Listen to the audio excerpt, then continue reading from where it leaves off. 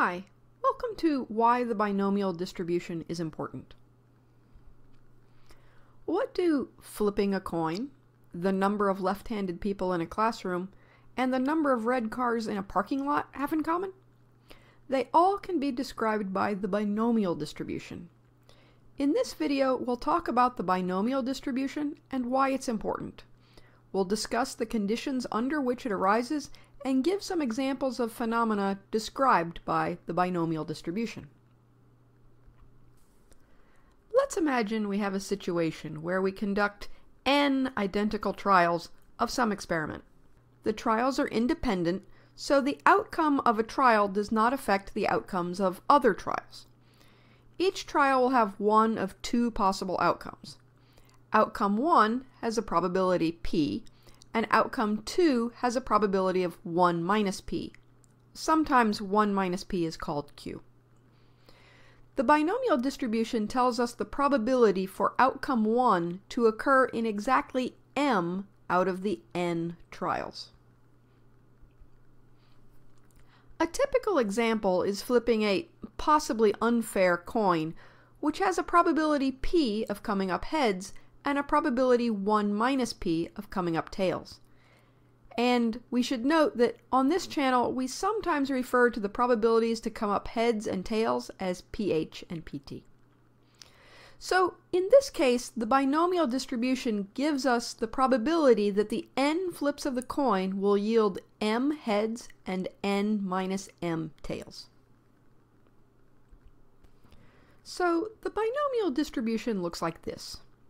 We call it capital P of m given p and n. So the binomial distribution takes two parameters. The first one is the probability of outcome 1, which is what we call little p, and the number of trials, which is what we call n. And it gives the probability of outcome 1 occurring exactly m times, where m is less than or equal to n. A derivation of this result can be found in the video The Binomial Distribution, available on this channel. For the purposes of this channel, we're mostly interested in the binomial distribution in the limit that the number of trials n is large, so that the binomial approximates a Poisson or Gaussian distribution. However, the binomial distribution is important in a wide variety of contexts. Now that we've seen the conditions under which the binomial distribution arises, let's see some examples. Example 1. Let's say you play the lottery every week. 1 out of every 7 tickets wins a small prize. Over a year, what is the probability that you would win the small prize 3 times, 8 times, 15 times? Never. The number of wins in a year would be described by a binomial distribution with p equal 1/7, the odds of winning, and n equals 52, the number of weeks in a year. To get the probabilities for 3, 8, 15, or 0 wins, we would set m equal to 3, 8, 15, or 0, respectively. So here's the binomial distribution for p equals 1/7, so that's the probability of a single ticket winning the small prize, and n equals 52, the number of weeks in a year. The results for different values of m, up to m equals 20, are plotted here on the right. The typical number of wins is about 7, which is approximately 52 times 1/7, and we can see that the probability to win 7 times is just shy of 16%. Example 2. Let's hypothesize that 1 in 12 cars is red. If you go to a parking lot and look at 100 cars, what is the probability that 5 of them are red? Or that 10 of them are red? Or that 20 of them are red? The number of cars that are red would be described by a binomial distribution with p equals 1/12, so that's the probability that any given car is red, and n equals 100, the number of cars that you look at. It's important to note that while cars come in many colors, we can define outcome 1 as red and outcome 2 as not red. So here we show the binomial distribution for p equals 1/12, n equals 100, plotted for m up to 23. It peaks at m equals 8, which is about 100 times 1/12, or 8 1/3. We can see that the probability for there to be 8 red cars in the parking lot is just over 14%. Okay, example 3. If 10% of people are left-handed, what is the probability that out of a given classroom of 15 people, 4 of them will be left-handed?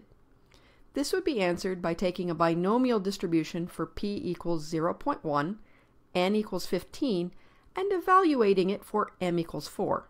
And if we do that, we get about 4.3%. Note that this won't work if, for example, there are people in the classroom who are close relatives of each other.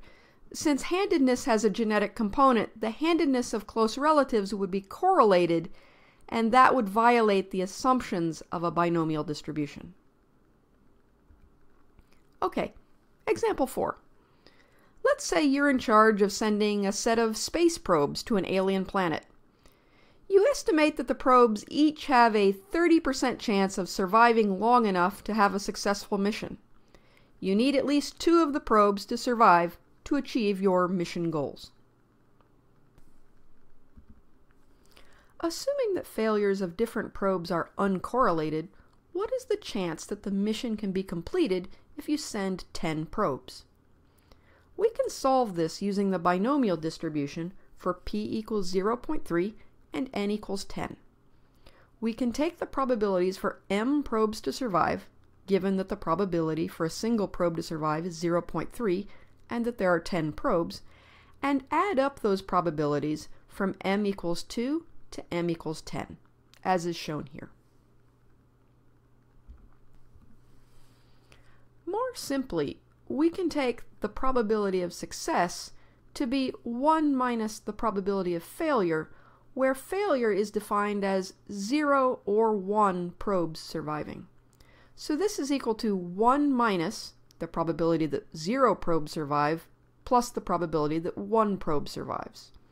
So here we show the probability of 0 probes surviving, that's about 2.8%, and the probability of 1 probe surviving, that's about 12.1%. So the probability of failure is about 2.8% plus 12.1%, or 14.9%. This means that the probability of success is about 85.1%. There are also cases where a binomial distribution is correct, but we use the Poisson or Gaussian distributions instead because they're easier to deal with for very large values of n. For example, let's say there's a disease that randomly strikes 1 in 10,000 people, and we want to know the probability that there are m cases of the disease in a town of 25,000 people.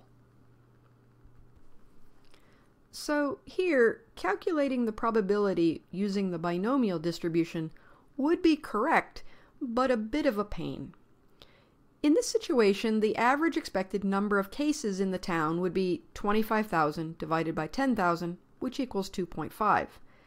A Poisson distribution with the parameter lambda set to 2.5 would be an excellent approximation and easier to use. On the other hand, in a city with a population of 2.5 million, the expected number of people with the disease would be larger, 250. A Gaussian distribution might be a better choice in this case. So let's summarize. Here we've talked about the binomial distribution and why it's important. The binomial distribution arises in situations where we have a number n of identical independent trials, each of which has 2 possible outcomes, one with probability p and one with probability 1 minus p.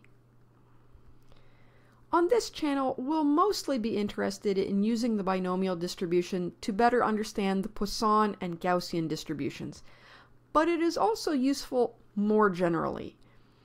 Here we've given just a few examples of the binomial distribution from everyday life. but we hope we've convinced you that the binomial distribution arises in a wide variety of contexts.